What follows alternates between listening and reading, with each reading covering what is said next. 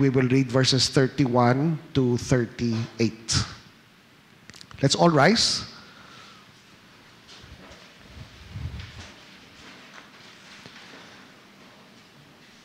When he was gone, Jesus said, "Now is the Son of Man glorified, and God is glorified in him.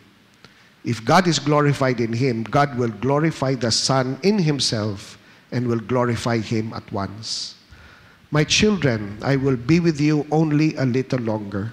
You will look for me, and just as I told the Jews, so I tell you now, where I am going, you cannot come. A new command I give you, love one another as I have loved you, so you must love one another. By this all men will know that you are my disciples, if you love one another." Simon Peter asked him, "Lord, where are you going?" And Jesus replied, "Where I am going you cannot follow now, but you will follow later." And Peter asked, "Lord, why can't I follow you now? I will lay down my life for you." Then Jesus answered, "Will you really lay down your life for me? I tell you the truth, before the rooster crows, you will disown me 3 times. Okay, let's pray. Lord, your word is a lamp to our feet and a light to our path. We sang of the gospel of your word, Lord, in our worship. We worship you through our tithes and love offerings. And we worship you, Lord, as we humbly bow down and listen and submit to your word, O Lord. We know, O God, that you will be speaking to our hearts. And even as we hear human words, we know, Lord, it will be the Holy Spirit speaking to us through Scripture and filling us with the knowledge of you and your will. So we thank you, Lord. We entrust this moment for your glory, O Lord God. In Jesus' name, amen and amen. Okay, we can have our seats, brethren. Verse 31. Verse 31 is another pivot point in John's Gospel. Ang sulat ni John, when he was gone. So this is talking about Judas. By this time, wala na si Judas sa presensya ng Ginoo. Okay? And it is at this moment that the Lord now begins to deal with his disciples. Okay? Of course, the whole time that Jesus was ministering to them, more or less around 3 years, Jesus, of course, was teaching his disciples. And he taught them, of course, through his words, and he taught them through his life. Pero now that he was about to die, he now brings them very, very important teachings. And that's why, brethren, again, of course, all the gospel accounts are important. Every teaching of the Lord is important. Pero kung basahon nyo gid ang chapters 14, actually from verse 31 of chapter 13, all the way up to chapter 17, you will see the Lord's specific teachings for his disciples. Hindi na siya para sa public. These were now teachings for his disciples. And what's beautiful about this portion of John's account of the gospel is it ends with Jesus' prayer in chapter 17. No? Ang hambal sang iban nga commentators, this is the actual Lord's Prayer because this was a prayer that Jesus actually prayed for us. So kung gusto nyo, magbasa ka mo in advance, no? And I pray the Holy Spirit will minister to you. Pero starting chapter 13, verse 31, Jesus is now focusing on his disciples. Once again, Jesus said, now is the Son of Man glorified and God is glorified in him. And what's beautiful about I don't know if you notice, brethren, no? But as much as possible, our worship leaders, ang ginapili nila nga songs are songs that sing about the gospel. Why? Because this is the very reason why a believer sings. We sing of the Lord in the cross. We see of what He accomplished for us. Amo nang pinaka-joy sang Kristiyano, not really in what He does in our life, not in the circumstances that happen, but in what Jesus has already done. Why? Because it is in the cross that Jesus is glorified and that God is glorified in Him.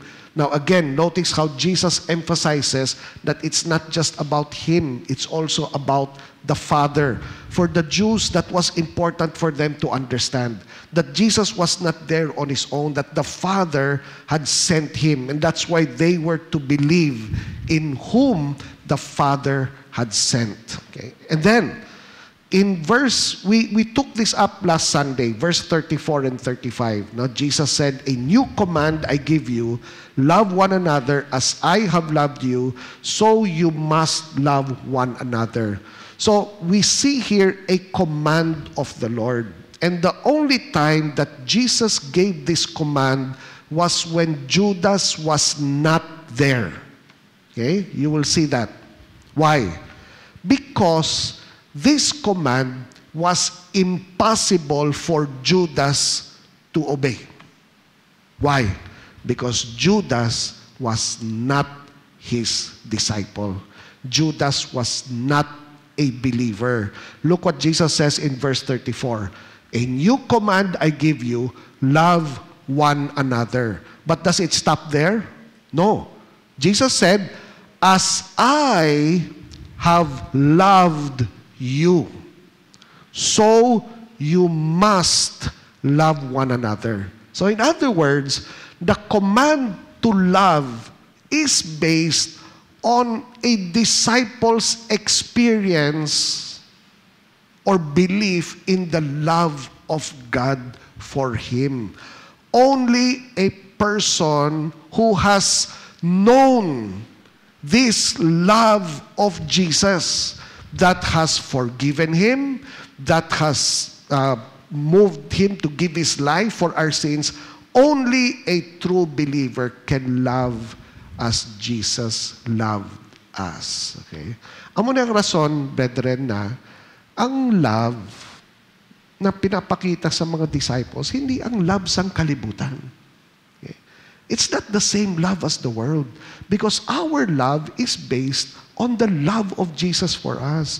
Only someone who knows that we did not deserve Jesus' love, and yet He showed it to us, can look at another person who does not deserve our love and actually love them. Okay? Amen ba? Okay? How many of you will totally agree that in the sight of God, in our sins, we were unlovable? Okay? Amen to that? Amen. Okay? No, hindi natin mabato, no? Pero, amo na ang truth, eh. You know, if you don't realize that, you're not saved. Okay? I'll tell you straight. If you did not have never realized that you were so unworthy to receive the forgiveness of Jesus Christ, because, you know, what you call this? We sang it a while ago, what a foul sinner we were. Actually, we still are. Diba? If you had not seen that, and because of that, you looked to Jesus and said, "Lord, save me." Okay? You are not saved. Because there are many who believe they are saved because of a prayer. They're saved because kabalo sila, sinner sila, but they have never realized what a foul sinner they were before the Lord, and that we did not deserve this salvation that we've received from Him. Kasi kung amo na ang natabo sa aton nga heart, brethren, when you look at a person whom you believe is not deserving of your love, you will never be able to love them. That's why Jesus gave this command. Wala na si Judas. Why? Judas never believed in Jesus. He never knew who Jesus was. Okay? He never listened to his teachings. Never. And that's why this command, he could not obey. Pero ang tuod nga disciple, tungod sa nabaton naton, kag nabatsagan naton ang pagigugma sang Ginoo sa aton, pwede naton. That's why Jesus said, you must love one another. It's not a choice, brethren. If there's any of you this morning who have chosen not to love someone and not to forgive someone, you are sinning against God. Because God did not give you a choice whether to love or not. He said, if you have experienced my love, you must love one another. By this, verse 35, by this all men will know that you are my disciples. A disciple is someone who follows Jesus. See? So they will know you are his disciples. How? When they see you following him. Okay? If you love one another. No? If. Okay? So si Lord, you know what the Lord is doing here? He's showing us, just as he knew Judas, he knows his disciples. He knows who of us here are loving as he loved us. He knows, brethren. Okay? But ambal niya, but all men will also know if we are his disciples, if we love one another. Now, verse 33. This is what I want to focus on this morning. So Jesus talked to his disciples and he said, my children, sa NIV, no? I will be with you only a little longer. You will look for me, and just as I told the Jews, so I tell you now, where I am going, you cannot come. Where was Jesus going? Okay? It's all right not to know, because later on we will see Peter ask, where is he going?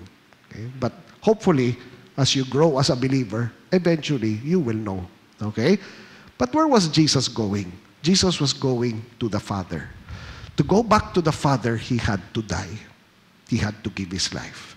And Jesus said, where I am going, you cannot come. Hindi ka mo makaapas. Okay? Now, in the NIV, Jesus says or calls them, my children. Okay? Literally, the ESV says, little children. Grabe, no? And the NIV translates it in a way to show what it means. Jesus was not saying they were babies, because literally that's what the word means, little children.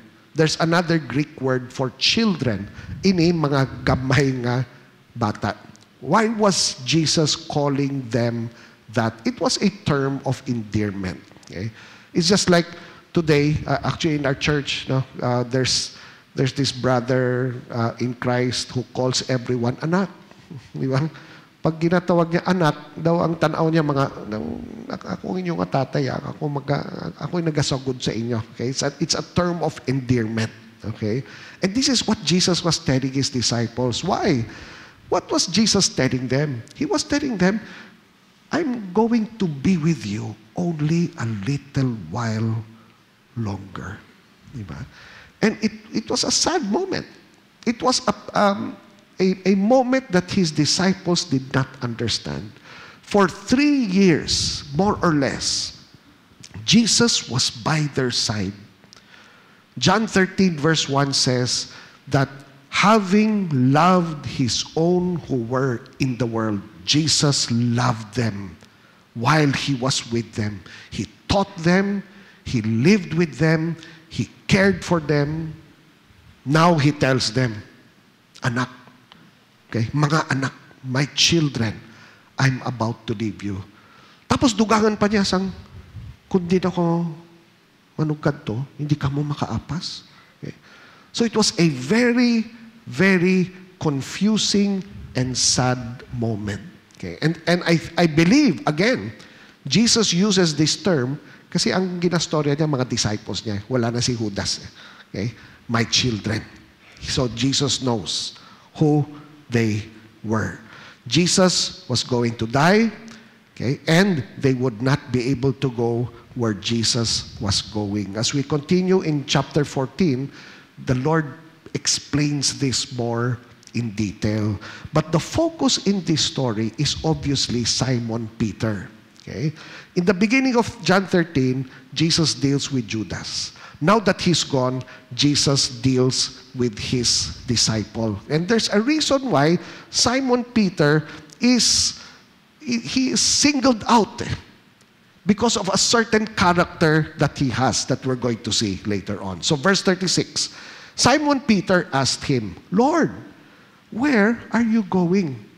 So you notice, brethren, again, these are his disciples. Jesus said, you are all clean. I have chosen you. Hambal niya. Okay? So these were believers.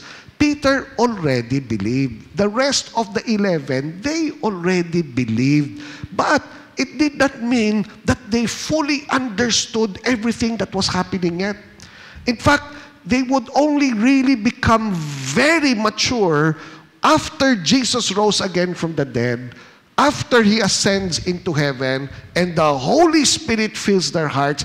That's when all of a sudden, nag-mature sila. Hindi perfect, pero nag-mature ang ilang understanding. So ang pagpabangkot ni Pedro, Lord, where are you going? I think it's understandable. Di ba?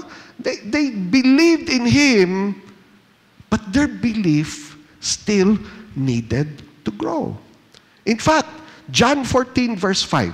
Let's go a little ahead. No? So, ma-open nyo ang inyong Bibles. John 14 verse 5. Thomas said to Him, Lord, we don't know where you are going. So how can we know the way? So hindi lang si Pedro. Sige, even Thomas said, Lord, we don't know where you are going. So how can we know the way? Now, continue on to verse 8.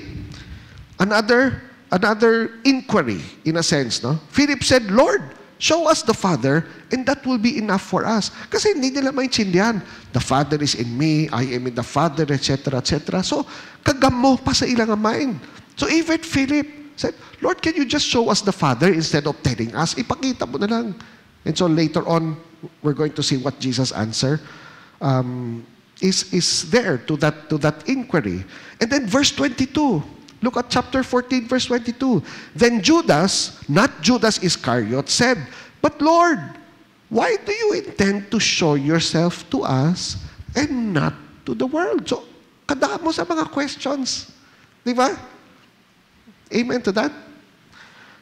Go to chapter 16, verse 17 to 18. Okay? Here, in this portion of John's account of the gospel, this is the Lord dealing with His disciples. They had so many questions. Verse 17, some of His disciples said to one another, What does He mean by saying, In a little while you will see me no more? Then after a little while you will see me. And because I'm going to the Father. They kept asking, What does He mean by a little while? We don't understand what He is saying. Can you imagine? No?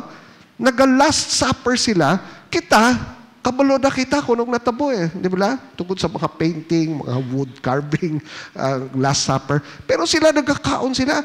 Wala sila idea. This is my body, this is my blood. Sige sila kaon, sige sila ino. Hindi nila maintindihan pa, hindi pa fully. They were believers. Jesus said, you are all clean. But notice, their belief needed to grow. Diba? This is why from the beginning of Jesus choosing His disciples all the way up to the end, Jesus continually taught them. Okay? Continually, brethren. I've shared this before. Turn with me to Acts chapter 1. Okay? You would think that after Jesus died and after He rose again, tapos na ang iyang ministry. Okay? That's not what happened. Acts chapter 1, verse 1. In my former book, Theophilus, I wrote about all that Jesus began to do and teach until the day he was taken up to heaven. After what?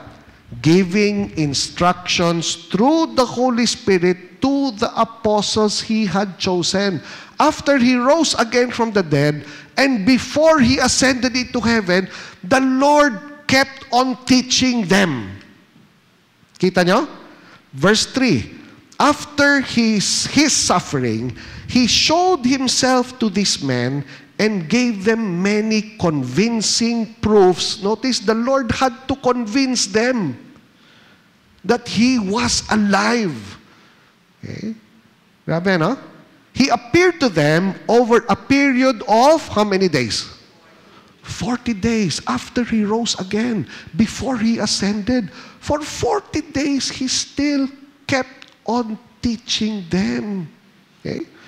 Now, lest we judge and say, ano klase mga disciples na? 3 years sila obdanize ang Ginoo, nakita nilang natabo, ari nakita nila buhi, tapos kinanglang tuduan sila. Wait, before you judge, are we not like them? Okay? You are not a true disciple unless you have questions, brethren. Amen ba? Okay? O, wala nag-amen. Okay? Amo na yung problema sa Christianity subong eh. Ang Christianity subong, kinanglan magtikal te. Nadamo ta balaan eh. Diba? But if you're a disciple of Christ living in this world, you should have questions. But they're not supposed to remain questions. They are questions that you bring to Jesus. Diba? Amen to that? And the Lord will continually answer them. Pero amo nang importante, amo nang nakita naton, brethren, sa mga disciples. True disciples ask questions. Lord, why am I sick? Okay? Diba? But you're not asking because you're doubting. You're asking, Lord, anong rason sini? And if you are a faithful disciple, you will grow in the Word, and the Word of God will speak to you. Diba? Amen to that? Lord, why am I sick? You go to Romans 17, and it says, because you did not wear your face mask. Nasa Romans 17. Makita nyo na. I-check nyo. Okay? I'm just joking. Okay? Why are we sick? Why do I have trials, Lord? It's Scripture that will answer you. Okay? Why are you sick? Because you have a depraved body. Your body is a sinful body. It is wasting away. See? Why do we have trials? Because you're in the world. Diba? And if you're in the world, you do not escape trials. Okay? Scripture explains to us. See? But you are not a true disciple if you don't bring your questions to the Lord. Some of you have questions, but you don't bring it to the Lord. That's why up to now, you don't have answers. But a true disciple of Jesus, you're always coming to the Lord. Just like Peter, where are you going, Lord? Just like Thomas, Lord, we don't know where you are going. Tapos sa katapusan, chapter 16, namakot sila, anong bot niya silingon na in a little while? Di siya makadto. Diba? Anong ginahambal niya na makadto siya sa Father? They had no idea, but the Lord kept on teaching them. Okay? Amen to that? Okay.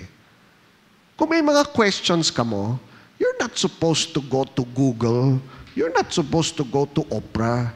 You're not supposed to go to whoever it is na mga waisda. No, you go to God and His Word, brethren. See? Turn with me to 1 Corinthians chapter 13.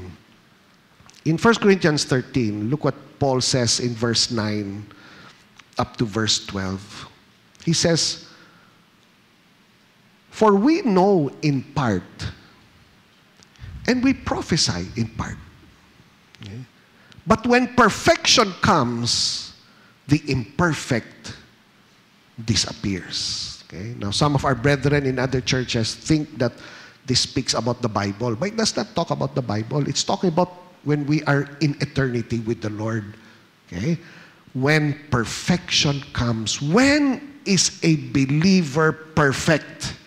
We are perfect when we are face to face with the Lord. That's when we will know Him 100%. Pero subong, we only know in part.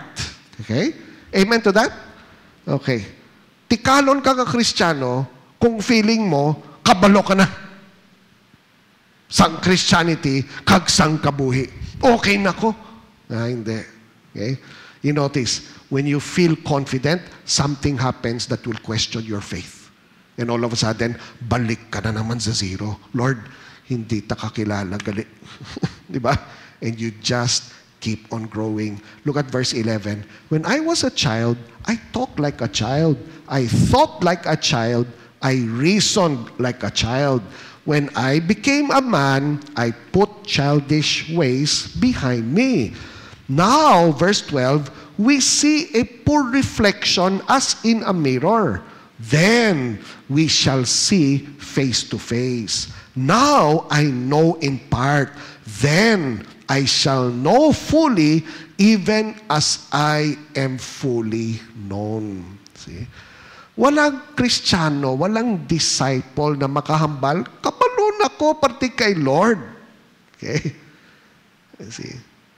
We humble ourselves and tell ourselves every day, Lord, I still need to know so much about you. And that's why, Lord, I have questions. Diba? And that's why every day I go to His Word. I spend time with the Lord. That's why I fellowship with other believers. When I fellowship with them, we have these questions na, gaamo ni si Lord, no? Gaamo ni ang ginambal sa Word. And you know, pastors and teachers and other believers will be there to teach us and help us mature. Okay? Hambal ni Paul, there was a time I was a child, I talked like a child, I thought like a child, I reasoned like a child. Pero pag naging mature ka na, when you become a man, we put childish ways behind. Diba? Some believers were still childish. Why?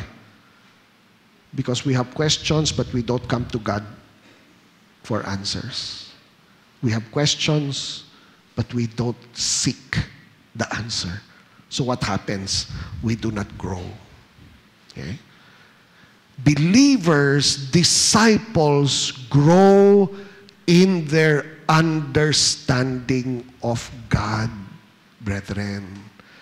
Colossians chapter 1, verse 9 to 10. Turn with me there. Okay. Colossians chapter 1. See, that's why when Peter asked the question, Jesus did not rebuke him. Later on, Jesus will rebuke him. We will see why. But when Peter asked, Lord, where are you going? Ginsabat man ni Lord. Okay. Later on, gin-rebuke niya. But why? Because He was there to teach them. For this reason, verse 9, since the day we heard about you, we have not stopped praying for you and asking God to fill you with the knowledge of His will through all spiritual wisdom and understanding. Amo na ang Kristiyano, brethren. Amo na ang tuod nga disipulo. Ang tuod nga disipulo, punong-puno sang spiritual wisdom kag understanding. Hindi 100%, but God fills us with His will and understanding. That's what a disciple is. Of course, question is that what we are? There are many believers, many Christians who are so full of worldly wisdom and worldly understanding that you don't wonder anymore why hindi ma-reflect sa ilang nga kabuhi. Okay? Ang ilang nga pagka-Kristiyano. Kaya wala sila idea. Pati sa will sa Ginoo. Okay? Kag sa iyang knowledge. Verse 10, and we pray this, in order that you may live a life worthy of the Lord, you may please Him in every way, bearing fruit in every good work, growing in what? The knowledge of God. Growing. Okay? Di ba? God is good. Very good. And all the time? Ngayon wala na nagsabay. Okay, after that, what's next? God is what? Ang iban sa Kristiyano, hasta sa God is good na lang. That's why when something bad happens, they question God.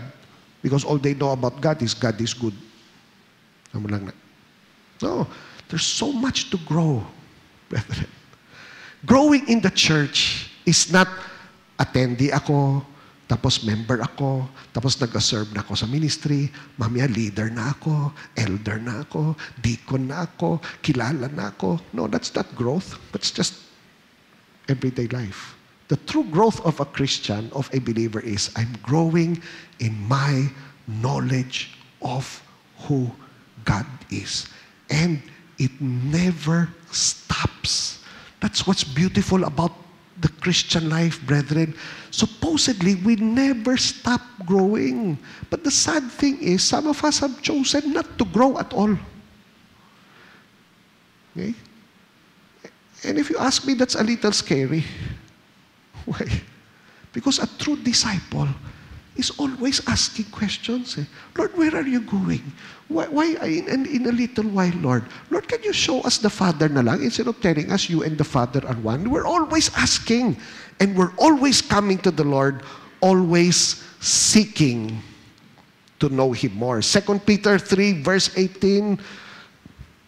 Diba? Some of you know this verse by heart. Diba? Peter simply said, but grow. It's not surprising that Peter writes this. Okay? Because he experienced it.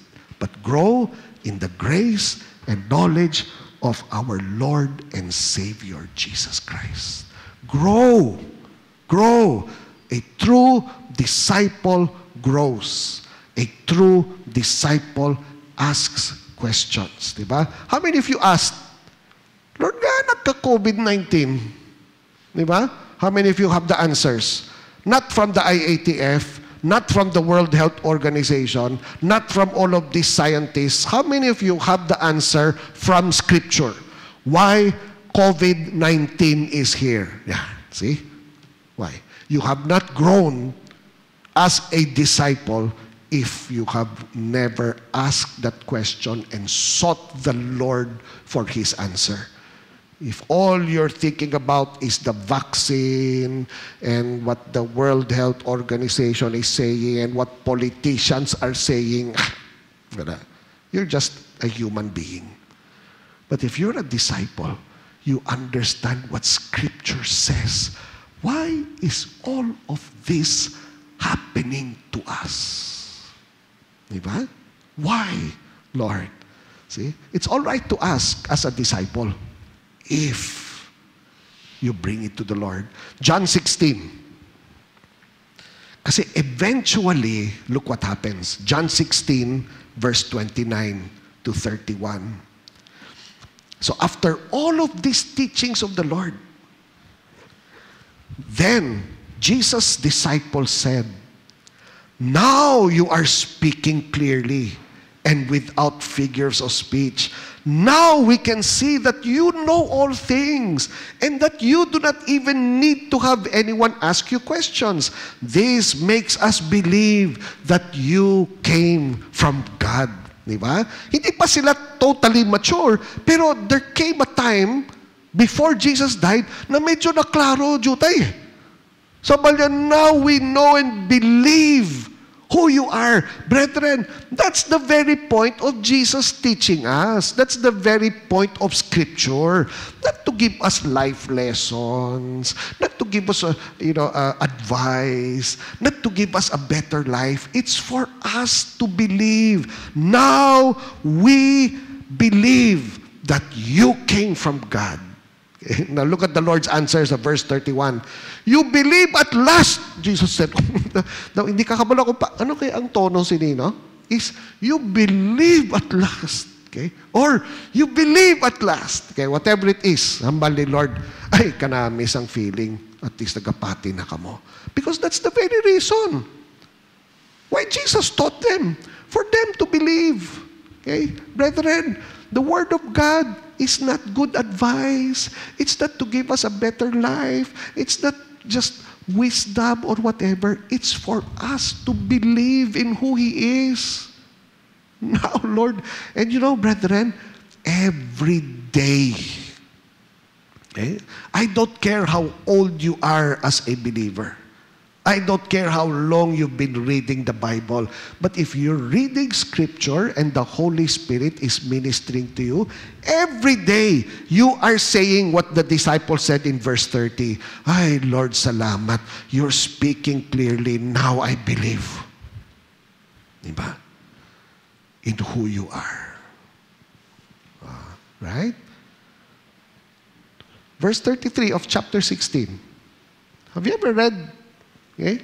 One of the questions I shared with you was, Lord, why do I have trials? Why do I have problems? Diba? Tanong ang hambal ni Lord. In this world, you will have what?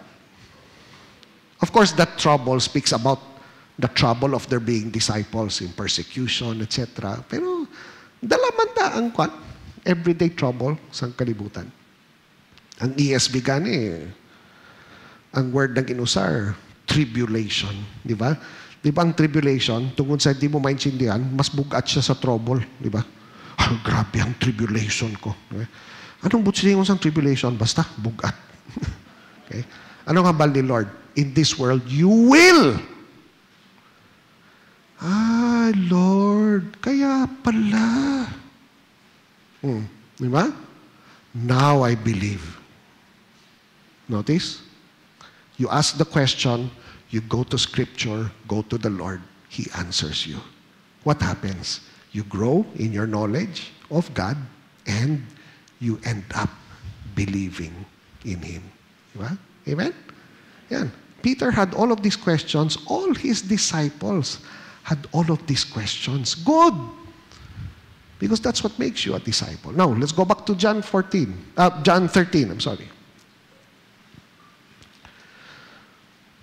So, Jesus replied. Okay? Where are we? Verse 36.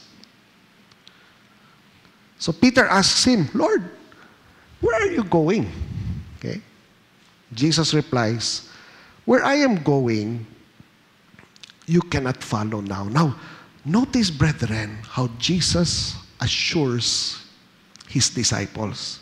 Kasi kanina, ang hambal ni Lord, like I told the Jews, where I am going, you cannot come.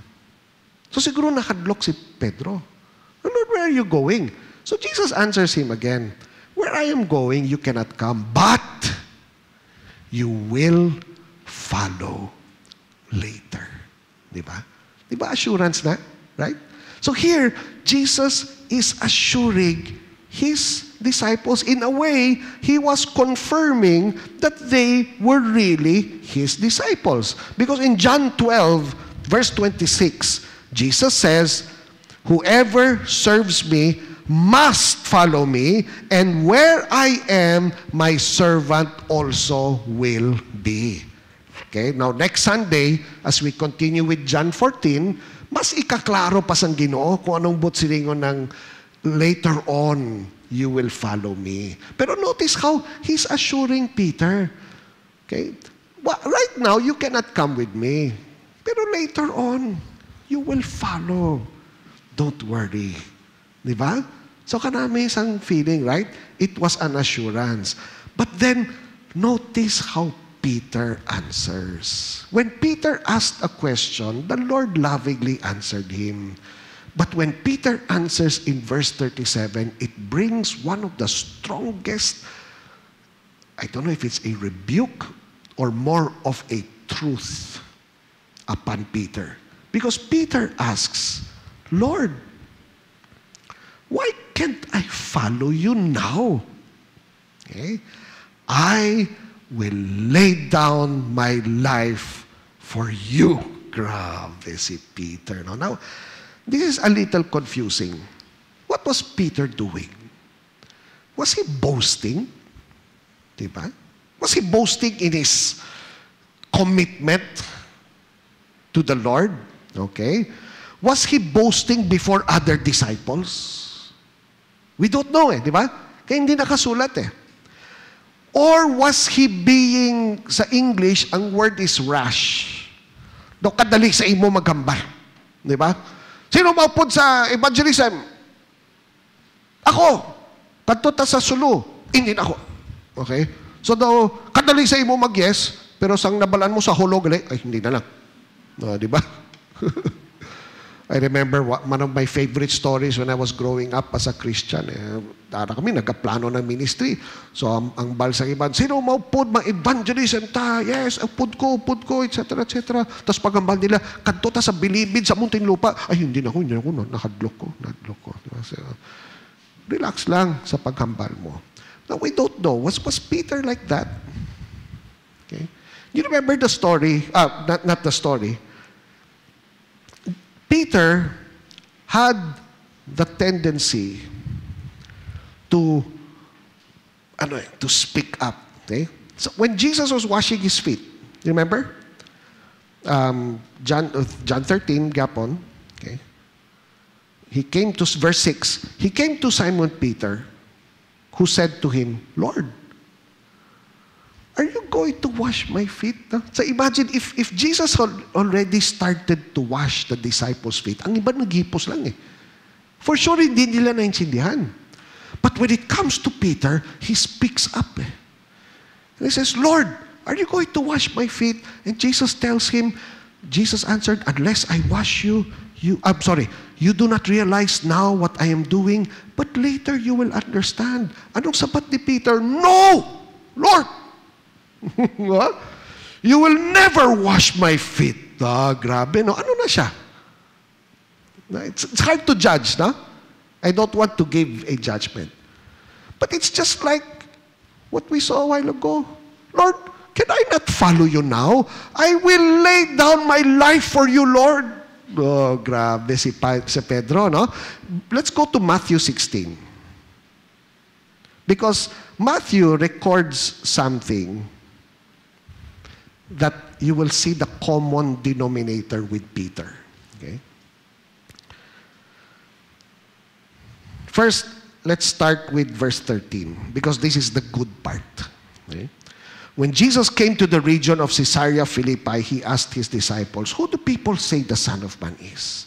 And they replied, some say John the Baptist, others say Elijah, still others Jeremiah or one of the prophets. And then Jesus asked them, but what about you? Okay? Who do you say I am? Okay?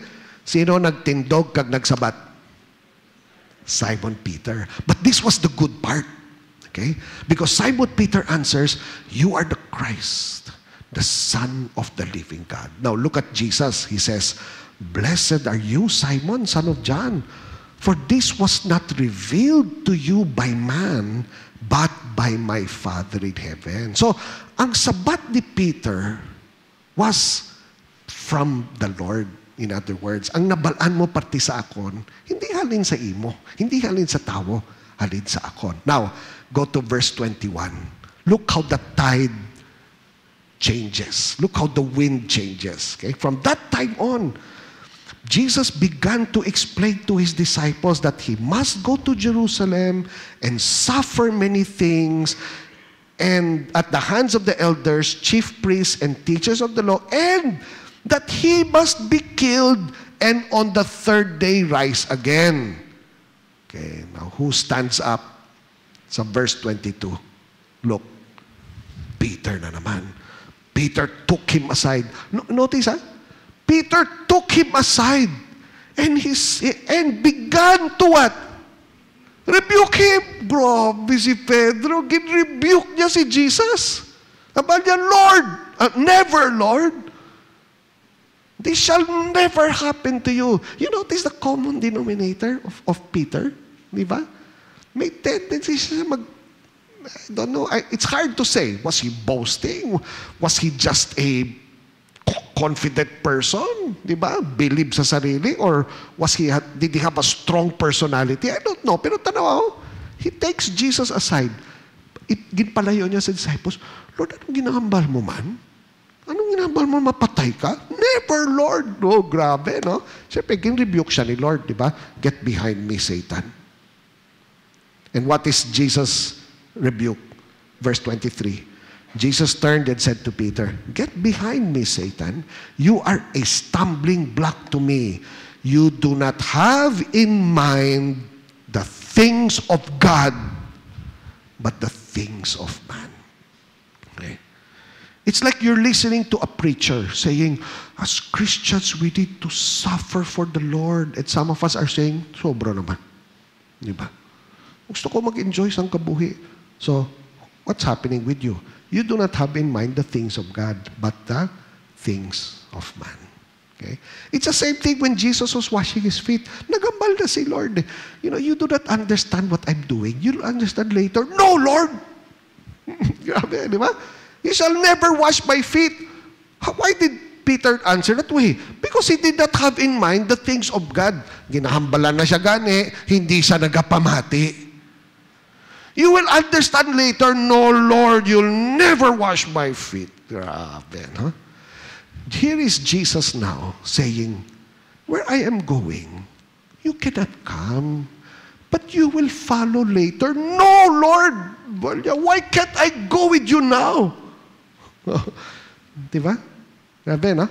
He did not have in mind the things of God because what was the mind of Christ? I'm going to die and I'm going to the Father. Hindi pa ako maapas. Maapas ka mo, dasol pa lang. Next time pa. Pero maampas ka mo. No. Grabe si Pedro, no? He just followed his own ways. Now, was he boasting before other disciples? That's what some commentaries say. But we don't know. I think this was just probably the character of Peter. But one thing, brethren, is obvious in this story. Okay? Peter did not know where Jesus was going. Ba? Correct? Amen? And yet, he boasted that he would lay down his life for him. Okay? He did not know where Jesus was going, and yet he said, Lord, I'll follow you. Okay? Grabe, na?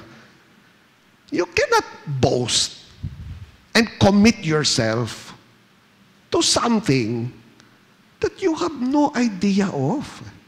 Di ba? You have to understand. See? You have to understand.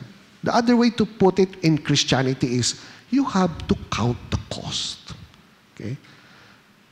It's true you're a believer. Okay? You're born again. Jesus loved you. You want to love Him back. Okay? And many of us, we have that tendency, Lord, I want to love you, Lord, with all my heart. And then all of a sudden, God will ask you for your heart. And then you will say, Lord, pwede next week na lang. Okay? Mama, bago ko lang nakambal na, you will give me your heart. Okay? It's like we're singing that song, di ba? We have that worship song. Lord, I give you my heart. I give you my soul. It doesn't sound like that, but okay. Ang iba nagahibi pa. I'll give you my heart. Right after the song, Jesus says, kadto ta sa tapas, kapis. Bulig ta kay Sir Mads. Lord, si Pastor Ike na lang. Lord, siya ang pastor. Nga ako pa makadto. Okay? Bago ka lang nagkanta, Lord, I give you my heart, I give you my soul. Di ba? Now again, lest we put down Peter. Okay? I think the Holy Spirit will make it clear this morning that we're like Him. Diba? We're like Him. Verse 38, then Jesus answered, will you really lay down your life for me? Okay? What a question, brethren. Okay? If any of you have ever said that to the Lord sometime in your life, And Jesus comes to you and says, will you really lay down your life for me? Diba? And this was not a question awaiting an answer. It was a question with Jesus knowing the answer. Diba?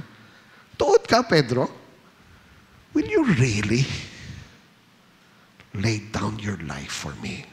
And then Jesus says, I tell you the truth. Yeah. Okay? Jesus was not predicting. Huh? Okay? Jesus is not a fortune teller. Jesus is not a man who can read your mind. Jesus knows you. He knew Peter. I tell you the truth. Before the rooster crows, you will disown me 3 times. I tell you the truth. Okay? Hindi siya kwan, ha? Oh, siguro, basi. No, hindi. Pamba ni Lord, I tell you the truth. Peter, you will disown me 3 times. Ang kaluoy kay Pedro, amo ni. Again, this is not judging because as I continue the sermon, I think all of us will realize we're just like him. Sa Mark 14, turn with me to the Gospel of Mark. Here we see again the character of Peter. No?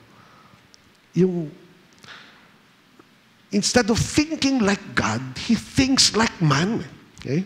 So, verse 29, Mark chapter 14, Peter declared, even if all fall away, I will not. Grabe, no? Nice to say, but so Jesus answered, I tell you the truth. Today, yes, tonight, before the rooster crows twice, you yourself will disown me 3 times. Ara, ginambal na ni Lord, ha? Di ba? Tanawa si Pedro sa verse 31. But Peter insisted emphatically, even if I have to die with you, I will never disown you. Woo! Grabe, no? And all the disciples said the same. You notice that? It's a repeat of what the Lord says. You do not have in mind the things of God. You have in mind the things of man. Why? Because man, all of us, may tendency kita mag-boast. But when it comes to the Lord, brethren, we have to be careful. Again, yes, Peter was a disciple. Okay, this is not Judas anymore. This is now Peter. He is a believer. Okay? But what was happening? What was happening was, Peter was not focusing in the Lord. He was focusing on himself. Was he being emotional? Maybe. Di ba? Kasi, grabe ang love niya para kay Lord eh. But his words reflected his own boasting rather than his trust in the Lord. Let's look at another account sa Luke chapter 22. You know, that's what's nice about the 4 Gospels. You will notice that God uses each author in different ways. It's the same Gospel, but each one is recording according to what the Holy Spirit emphasizes in their mind. Now look at what Luke records in Luke 22, verse 31.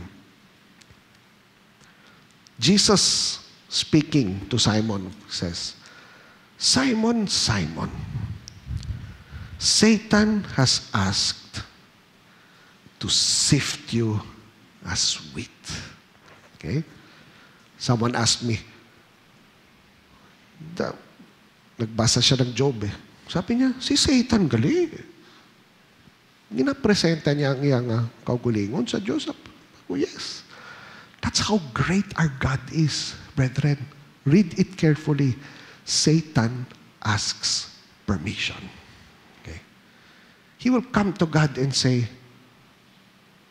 itong si Ricky Benitez, pwede ko ba i-sift as wheat? So he asks permission. Okay? Si Lord ang nagkasabat, Okay. Na, kibot ka, no? Nag-okay ka, Lord. Have you ever read Job? Diba? If you read Job, you'll be surprised. Satan was roaming around the earth. Okay? The Lord asks him, din ka halin? Diba? Galibot lang ko. Habal ni Lord, have you considered my servant Job? Kung ako si Job, Lord, tani naghipos ka na lang, diba? Siya pa ang nagambal kay Satan. Have you considered my servant Job? You know why? Because God knew Job. Throughout the whole book of Job, even with all the struggles with the words and the friends of Job, God knew his son.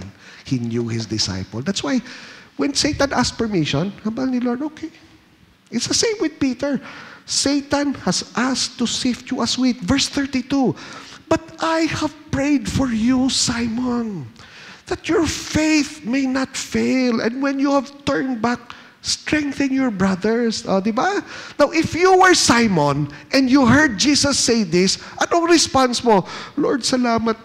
Grabe, isisift ako gali, Lord. Pero salamat, nag-pray mo ko gali, Lord, na hindi ako maano. Salamat, Lord. Diba? I think that's a good way of responding, right? How did Peter respond? Verse 31. Verse 34. 33. 32? Okay, 33. But he replied, Lord, na naman, no? I'm ready to go with you to prison and to death. Simon, bagol ako nagambal sa imo eh.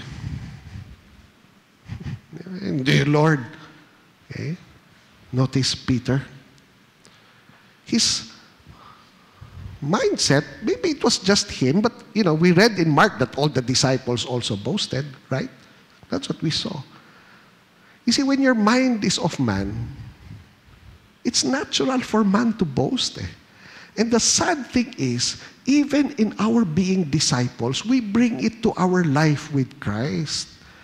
When one of the first things, brethren, that the Lord deals with us is we do not boast in ourselves. It is all in Christ, brethren. Following Christ is not an emotional decision. And it should never be, brethren. We must be careful that we are not rash with our statements of commitment. Commitment is required. But you don't boast in yourself. Diba?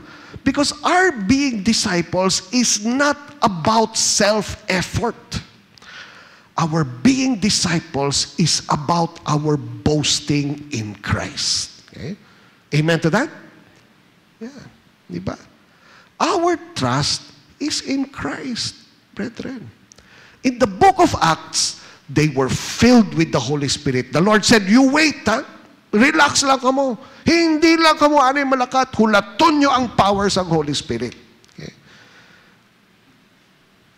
In the book of Romans, Paul said, it is God who establishes you through His gospel, ang ba ni Lord. Sa 1 Corinthians, it was Paul who said, I'm not eloquent, and I'm not a man of wisdom, but I boast in the Lord, ang bal ni Pablo. Sa Galatians, we walk by the Spirit and not by the flesh. In Ephesians, we are to be strong in the Lord and in His mighty power. Grabe, no? In Philippians, I can do all things through Christ who strengthens me. Sa 1 Thessalonians, it is God who sanctifies us through and through, no one else. Okay? And you go to 1 Timothy, 2 Timothy, Jude, 1 Peter, 2 Peter, brethren, it's all the same message. A disciple does not boast, brethren, okay, in ourselves. The moment we boast in ourselves, we follow the footsteps of Peter. Okay? And Jesus will ask us the same question. Will you really lay down your life for me? Now, let's make one thing clear, brethren. A disciple should lay down his or her life for the Lord. Okay? Dapat klaro siya. But, we're not trusting in ourselves. See? And that's what the Lord was dealing with Peter. Peter, like every other disciple, the moment they trusted in themselves, Jesus would come and tell them, will you really lay down your life for me? I tell you the truth. Diba? And I believe there are many of us who have that experience. There are times we feel strong in the Lord, feeling natin every day, nagabasa ta Bible, daw kanami sang righteousness ko, daw okay na okay ko. Tapos nag-tithe pa ko sa church, nag-serve pa ko sa worship team, sa ushers, pastor ako, etc. Kanami sang feeling, all of a sudden, boom, a temptation comes, you fall back. All of a sudden, back to zero ka naman, Lord. Okay. It's just the Lord saying, I tell you the truth. Diba? Satan has asked permission to sift you like wheat. Don't trust in yourself. Diba? As human as we are, may ara kita na ginatawag na high moments with the Lord. May ara man ta low moments. But no, the whole walk of a believer is walking in trust. Total trust, brethren, in the Lord. So, we need to make it clear. Yes, a disciple is willing to lay down his or her life for the Lord. Okay? But, number one, our total trust is in Him, not in ourselves. Diba? Amen? Second, before you give a statement of commitment, you count the cost. Okay? The Lord does not want you to take a leap in the dark and say, Lord, I will follow you. No. That's why, again, Scripture. Okay? Scripture shows us what it means to be a disciple. And then you say, yes, Lord, I will follow you. Help me, Lord. Pero, pinapakita sang Ginoo sa aton ang cost. Okay? Turn with me, Luke chapter 14. Here, how clear the Lord makes it with regards to our walk with Him as a disciple, brethren. The sad thing today is we invent our own Christianity without coming to the Lord and saying, Lord, ano ba ang imo nga ginapangita sa akon so that I can count the cost? Verse 26, Luke 14, one of the most difficult verses, brethren. If anyone comes to me and does not hate his father and mother, his wife and children, his brothers and sisters, yes, even his own life, he cannot be my disciple. Someone told me, Pastor, you need to clarify that because we have young children here. Basi after sang pag-preach mo sini, akigan nila ang ilang parents, they will hate them. No, that's not what the Lord is talking about. He's not talking about everyday life. He's talking about your being a disciple. As a disciple of Christ who has decided to follow Him, my total allegiance really makes it look like you hate your father and mother. Why? Because there will come a time, even your father or mother, or, who does it say? Your wife or your children or your brothers and sisters will not understand your commitment. They will not understand. But you see, you have decided to follow Christ. You've decided to become His disciples. How many of us, we made a commitment to the Lord and we compromised because of our family? How many of us may vow ta na ginambal kay Lord? All of a sudden, yung anak naton may, di ba? Ang mga ginakuan ko pirmi na maserve ko kay Lord. Tapos sambal sa anak mo, Dad, magkapistuhan naman ta. Ay, hindi ko sure kung open pa ang kapistuhan, no? Pero, Dad, magkapistuhan naman ta. Anak, maserve ka kila, Daddy naman, Daddy. O sige na nga, Brother Mel, hindi ako makaserve, kay importante yung family. Diba? You notice? So, unless you hate your father and mother and wife and children, brothers and even who? Even his own life. You cannot be my disciple. You cannot. Okay? You know what Jesus is saying? No compromise. You want to be my disciple?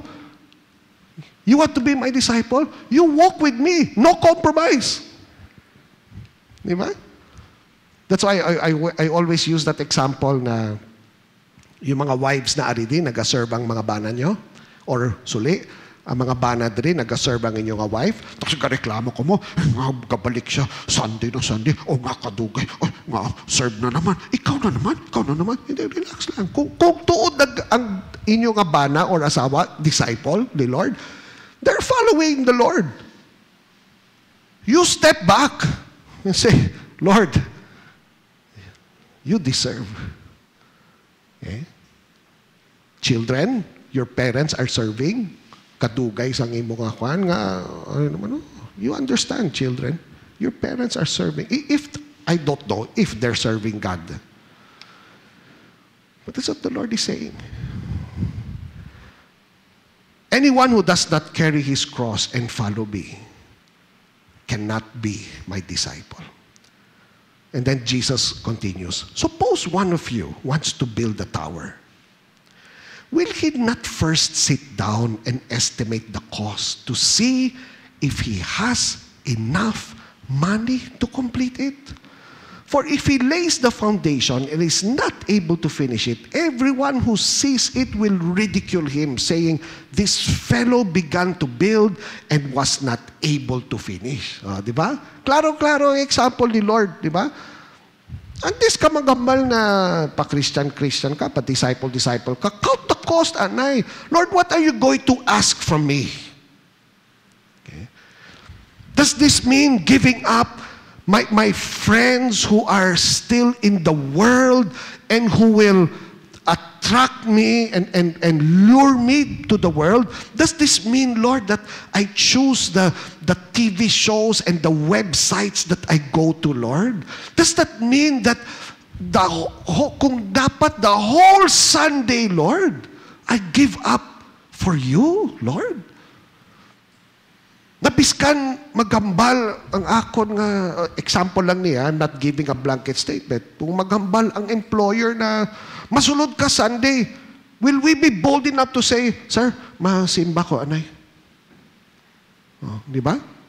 Now, that's just an example. I'm not saying that's what you should do. But you're so determined to follow the Lord that you're counting the cost. Di ba? You're counting the cost. Because you don't start building and then stop. Right?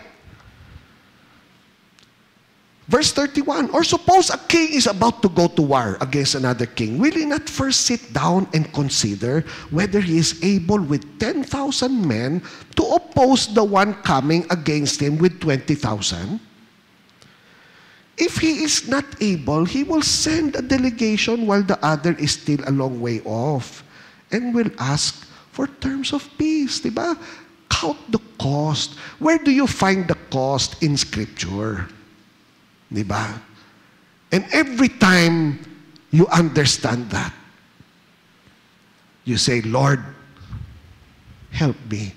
Lord, I'm willing to pay the cost, but Lord, yet not I, but the grace of God that is in me. Di ba? Amo nang ginamal ni Lord kay Peter. But look at verse 33. How does the story end? Brethren, here is discipleship.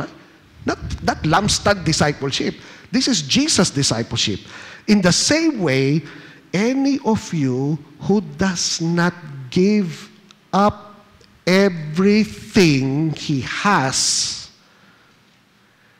cannot be my brethren, I tell you, if you're not going to bow down your heart this morning and say, Lord, Mas, mas hindi ako disciple?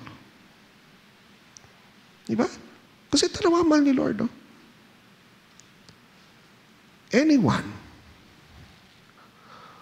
who does not give up everything he has cannot be my disciple. Wow. But you know what's beautiful about this whole gospel, brethren, is this. Si Lord ang nagambal, di ba? Unless a man is born again, he cannot see the kingdom of God. When the Lord opens your heart and tells you who you are, see, and you begin to walk with the Lord, it's not you, it's Him. Di ba? Every step of a disciple is all God. But here is Jesus just saying, anak, dapat klaro. If you're going to walk with me as my disciple, you have to give up everything. Now, don't worry, because it's not only going to be one sitting. Diba? But you're going to see it in your life, brethren. There will be things that the Lord will ask you to give up. Even as simple as time, brethren. How many of us have to give up the comfort of sleeping to wake up early to pray? Diba? Kasi ang excuse natin, Lord, nagadali ko eh. May trabaho ko, Lord eh. I have to study, Lord eh. I have to do this, Lord eh. Wake up earlier. Give up the 1 hour before you usually wake up. Give it up so that you can follow me as a disciple. And as simple as that, there are so many of us who are not willing to give it up. No wonder we're not walking with Him. We think we're walking with Him, but we're actually not. Ay, brethren, I tell you, how many times do we have to come to the Lord and check it? Lord, am I being the pastor you want me to be? Am I being the worker you want me to be? Am I being the Christian that you want me to be? Diba? And we go back to John 21. John chapter 21. How does it end? Look how John ends his gospel. He ends it with Peter. Okay? And here is the Lord speaking to Peter, to Simon. No? Verse 15, John 21. When they had finished eating, Jesus said to Simon Peter, Simon, son of John, do you truly love me more than these? Yes, Lord, he said. Look out the answer of Peter. Yes, Lord, he said, you know that I love you. So hindi na siya nag-boast, di ba? Ang niya, Lord, you know me. And then Jesus keeps on asking, again, verse 16, Jesus, can you imagine 3 times, Simon, son of John, do you truly love me? And he answered, yes, Lord, you know that I love you. So Jesus said, take care of my sheep. The 3rd time, he said to him, Simon, son of John, do you love me? Now, some say, it's not written, but some say that the reason Jesus asked 3 times was to counter the 3 times that Peter denied him. Okay? See? That's what they say. It's not written here, no? It's not specifically mentioned. But that's what he says. Now, 2 times Jesus said, you only see this in the Greek, Simon, son of John, do you agape me? Okay. That's the highest form of love that Greek literature only used for the gods. Do you know that? And 3 times Peter answered, Lord, you know me. You know that I phileo you. Okay? Now notice how Peter was humbled. Okay? Hindi na siya nag-boast eh. Pero, Lord, kilala mo ko. I love you, but I'm not going to say it's agape. Okay? I'm not going to say it's agape. You know, one of the things, brethren, that we as believers need to accept is that Jesus knows us. Okay?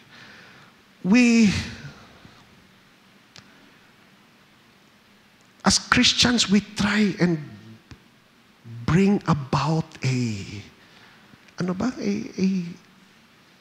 picture of strength, diba? And faith. You notice that when, let's say, in fellowships, people will ask, sinong gusto mag-share? Okay? Sino may problema? Hindi automatic may nag-aal sa kamote. Pwede nyo i-pray kay grabe yung temptation. May trials ako subong eh. Daw madulaan ko faith eh. Wala. You know why? Because human nature, even in the church, and that's why it's sad. Because ang gatabo sa Christianity naton is it's a Christianity meant to please men rather than to please God. Because we're so in pleasing men, we want everyone to know that we are strong Christians. Di ba? We want everyone to know na wala ko problema, wala ko trials, grabe ka, faithful ang Ginoo, grabe gid. Not many of us are willing to say, can you pray for me? Because I'm about to lose my faith. Di ba? Not many of us. Okay. And I don't want to use the word hypocrite. But you know what the Greek word hypokritos means? It means to be an actor. Ang word na hypocrite, masakit, di ba? Pero ang hipokrito gali, sa Greek, artista. Okay? Sino sa aton diri, galit, nalipat na ko sa ngalan sa artista, nakalaban ni Sharon Cuneta. Di ba? Kontrabida. Di ba? Kasi ang galing nila mag-acting eh. Na pag nakita mo in real life, ikaw ang kalaban ni Sharon. Di ba? Kasi ang galing mag-act. Brethren, being a disciple is not about acting. Ano ba? Are we supposed to be boasting in this church that we are all strong? And you know one of the ways that other Christians do that? When you're sharing your problem, what do they say? Ano ka? Wala ka ba faith? You know what we used to do in elementary? We would go like that. You know what this means? Back to you. Di ba? Nga ginaakigan mo ko na wala ko faith. Nga ikaw ba? Makaboast ka? Na 100% ang imo ka faith? Brethren, we're acting, we're pleasing men. No, brethren. That's why you know what this story is telling us? Peter and the rest of the disciples, that's us. Lord, where are you going? Where I'm going, you cannot come. You will follow later. No, Lord. I will follow you. Even if I have to die. And the Lord said, no, Peter, you're going to deny me 3 times. Diba? Pero later on, kanami kay Lord, diba? That's why John ends with a command to follow Jesus, but this time, Peter is following Jesus with what? With a submissive and humble heart. Lord, you know me. You know how good our God is? In the last question of Jesus, in the 3rd time Jesus asked Peter, Peter, do you phileo me? Grabe na? And then Peter answers again, Lord, you know. You know. I'm not going to boast, but you know. You see, brethren, I do not doubt that those of us here who are disciples, true believers, I know you love the Lord. We love the Lord. But we also have to bow down and say, Lord, kilala mo ko. You know my struggles. You know my weakness. Diba? You know what it is that will sweep my feet away from my walking with you. You know what it is, Lord. It can be money, it can be a girl, or a boy, or my husband, or my wife, or my family. It can be my work, my business. It can be anyone or anything that will sweep my feet away from following you. But Lord, I love you. No? Lord, I love you. Lord, I need your strength and I need your grace so that I can lay down my life for you. Diba? There's no boasting there. I mean, there is boasting there. But it's boasting in Him. Diba? Amen? Kasi every time we read about Peter's denial, how quick we are to judge him. Diba? And yet, we'll go to the actual denial sa chapter 18. And that's where we'll talk about it. How many of us have denied the Lord in our life? Diba?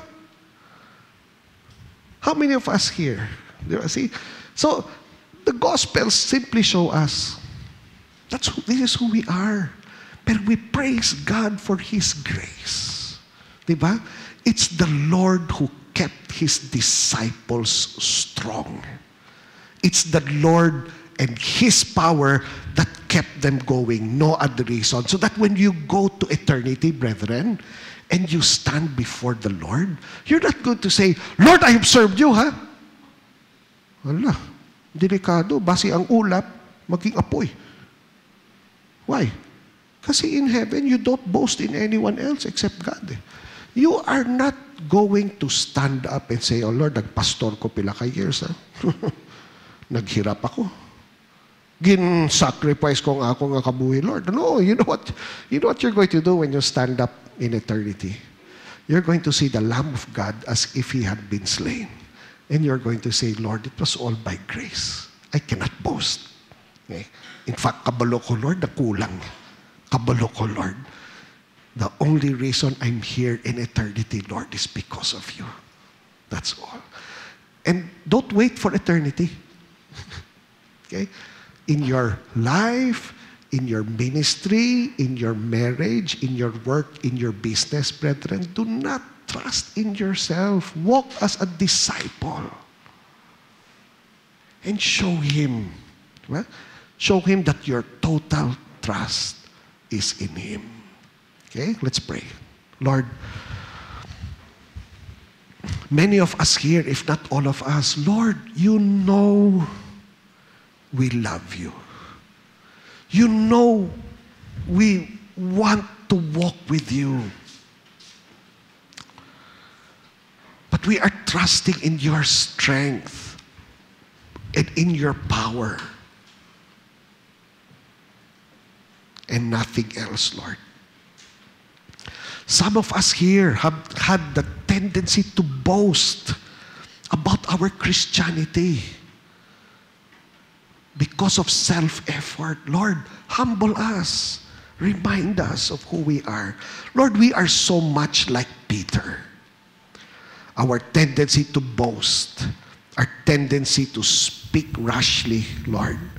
But in the same way, we are like Peter because in the end, Peter was humbled. And he bowed down before you and boasted in you and in no one else, Lord. May we all be like Peter.